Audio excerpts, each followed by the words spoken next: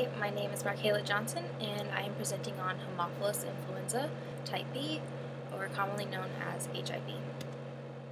So a brief history.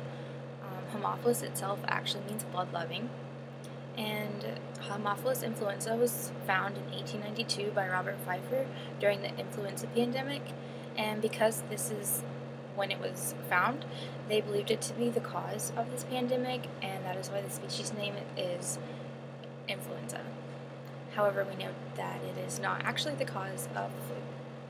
In 1931, Margaret Pittman identified distinct strains as cases for meningitis, and you can see there is a large time gap between 1931 and 1993, and for this time gap I found them to start typing the different Haemophilus influenza strains. However, in 1993, it was totally isolated, and that is when they found out that it is not the case of the flu. However, the name has still stuck with it, and we still call it Haemophilus influenza. In 1995, Haemophilus influenza was the first free-living organism to have its entire chromosome sequence, which is pretty cool. It has 1,830,140 base pairs of DNA in a single circular chromosome. In 1990, the final vaccine has been released and used for infants and younger children. See, in 1895, 85, and 87, there were two other vaccines released, but they were not able to be used on small infants, which is the main target group that they needed to be able to vaccinate. So there are 6 different serotypes of Haemophilus influenza, and these are all categorized and based on the presence of polysaccharide capsules.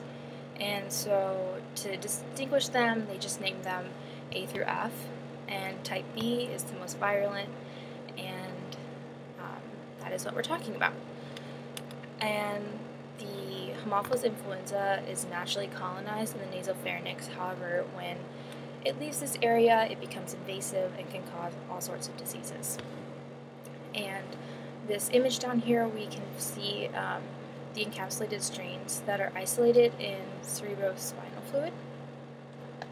So HIV is most prevalent in infants and children, and some of the diseases it can cause are bacteremia, which is in the blood, pneumonia in the lungs, meningitis in the meninges, which cover the outside of the brain, and epiglottitis. And what's really cool about that, it's more rare, but you can see it on an x-ray, and it looks like a thumbprint. Right there you can see with the little arrow, and the epiglottis is just enlarged.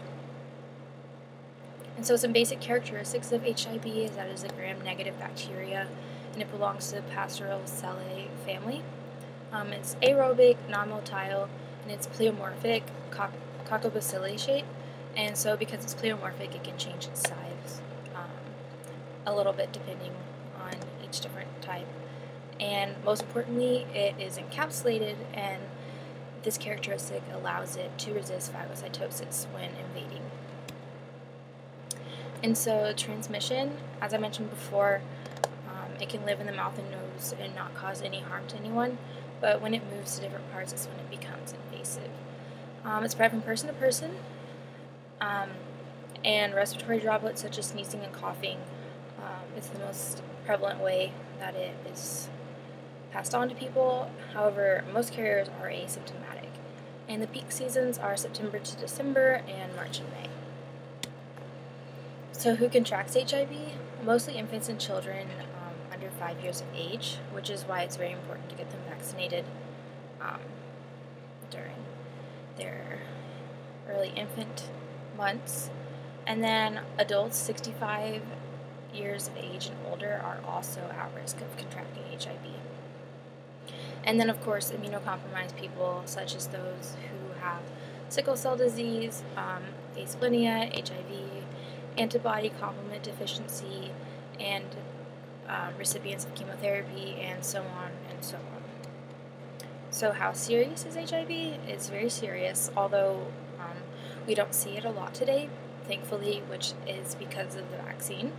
However, more and more people are starting to not be vaccinated, and so when these patients come into the hospital, it's harder for newer physicians to identify because it's not something they've seen, and so that is also very dangerous. That it's harder to identify because it isn't prevalent, and we want it to not be prevalent, and so that's why I need to get vaccinated. But most children with HIV disease definitely do need hospitalization if it is an invasive infection.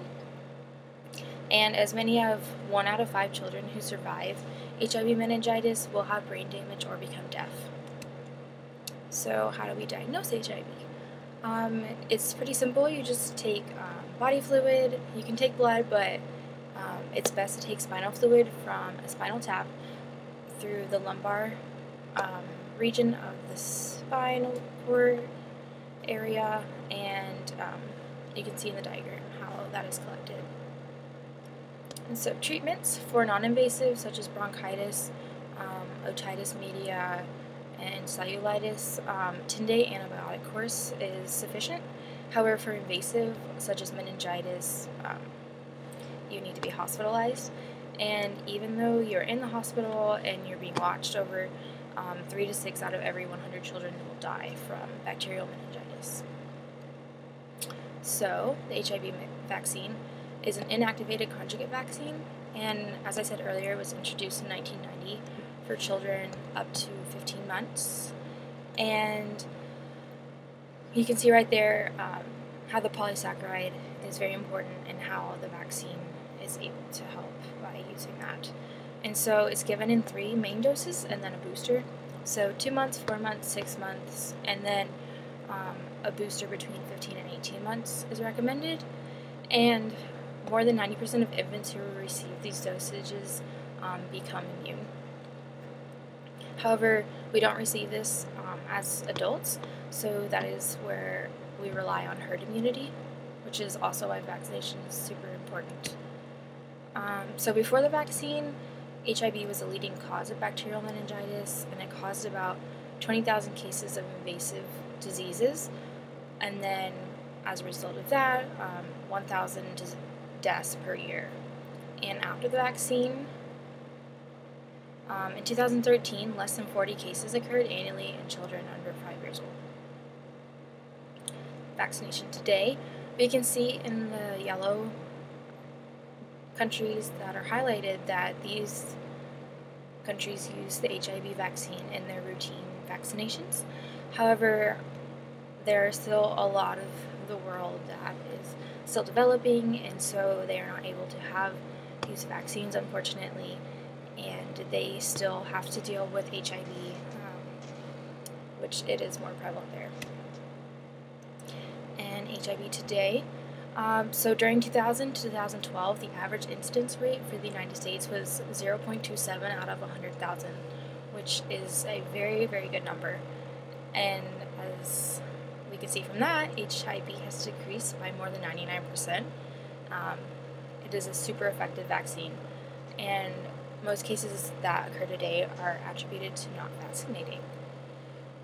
So HIV is a very deadly disease, but it is something that we can prevent by vaccination, and that is my presentation.